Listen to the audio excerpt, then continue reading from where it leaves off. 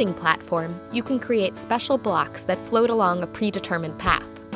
Every moving platform category has a blue Motion Path tool. This path will show the route your platform moves along, but it will be invisible in play mode. To make a motion path, select the tool from the media library and click and drag on the grid. The path curves automatically to snap into the grid. When you let go, the path is created. Now we can select a moving platform from the same category menu and place it somewhere on that line. The platform immediately begins moving along the path. So when the level begins, the platform will always begin moving from here. You can place multiple moving platforms on one path as well, but be careful, too many will cause the game to run slower on lower performance computers. To make paths more precise and move between floors, select the Path tool and click several times in one grid space. The path will change its orientation, and you can continue clicking until you find the piece you like. Some pieces bend up or down, and you can connect these by moving to the next floor and adding another path segment directly above or below the previous one.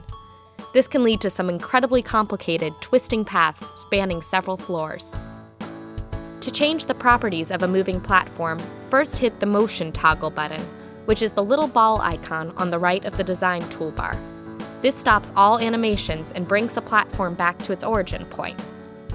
Now click the Select arrow and click the moving platform you want to change. Once that's selected, click the Properties button next to the Rotate tool. A small dialog appears for modifying the platform's properties. First is Speed. Type in a number or click the arrows to select how fast or slow the platform moves. Auto Start determines if the platform starts moving automatically or only when you first step on it. Both can be used in interesting and creative ways.